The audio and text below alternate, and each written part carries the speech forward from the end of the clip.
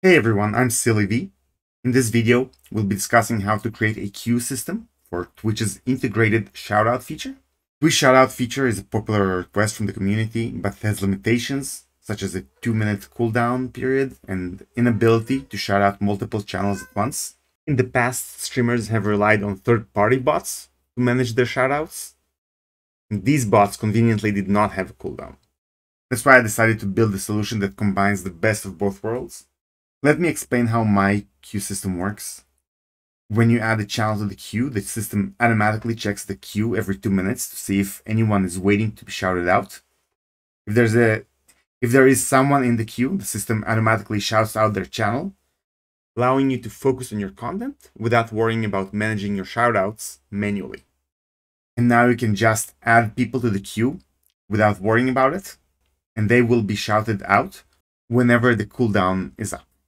With my solution, you can easily add or remove channels from the queue, customize the timing and frequency of your shoutouts, and reset the queue if needed.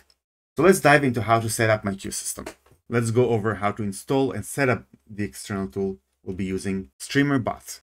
Streamer.bot is a popular third-party bot that can help you manage your Twitch channel more efficiently, including setting up a queue system for your shoutouts. To get started, go to Streamer.bot website and download the latest version of the bot.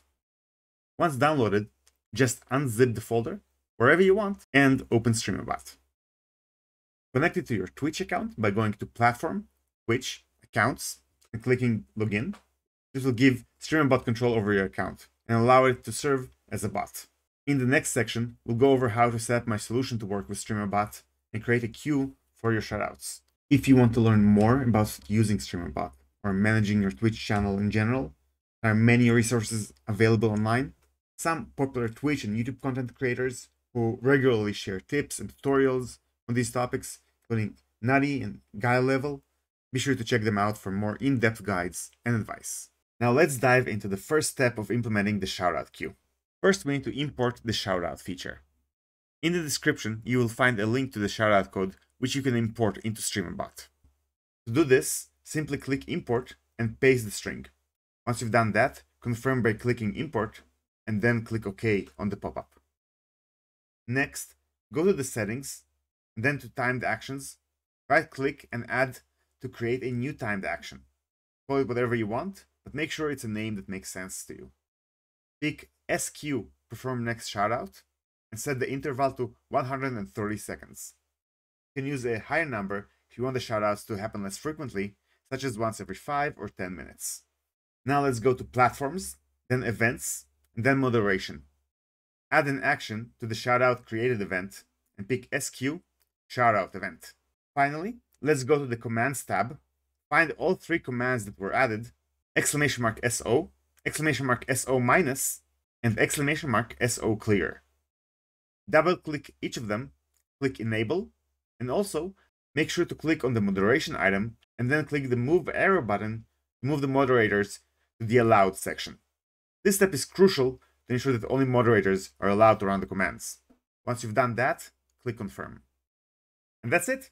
You now successfully added the shoutout queue to your channel.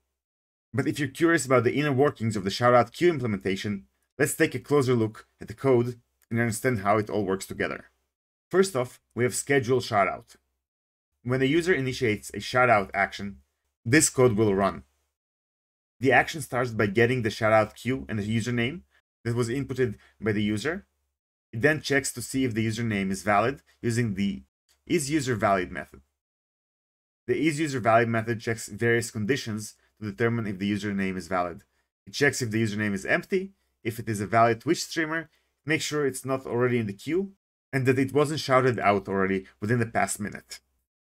This is done to prevent accidental double shoutouts by different mods.